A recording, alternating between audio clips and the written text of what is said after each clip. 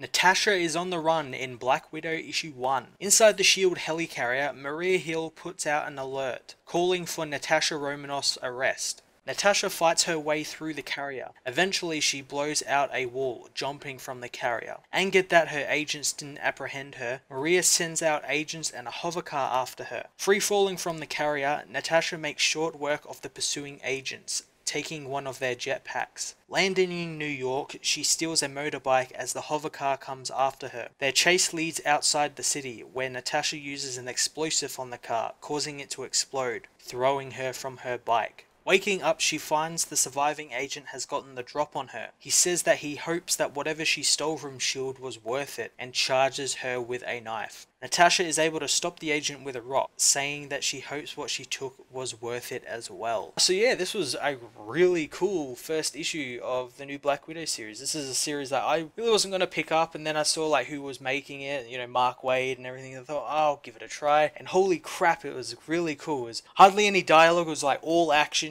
but you knew what was going on. You know Maria Hill wanted Natasha captured for something and you weren't sure what, and I really got the whole Captain America sort of trying to be apprehended by S.H.I.E.L.D. from the first Civil War book, where he leaps from the helicarrier onto a jet. I kind of got that vibe from this, and it really sort of felt like the same sort of thing with Natasha leaping from the helicarrier and then getting into a fight with some guys free falling and everything. It was really cool, and yeah, I'm really interested.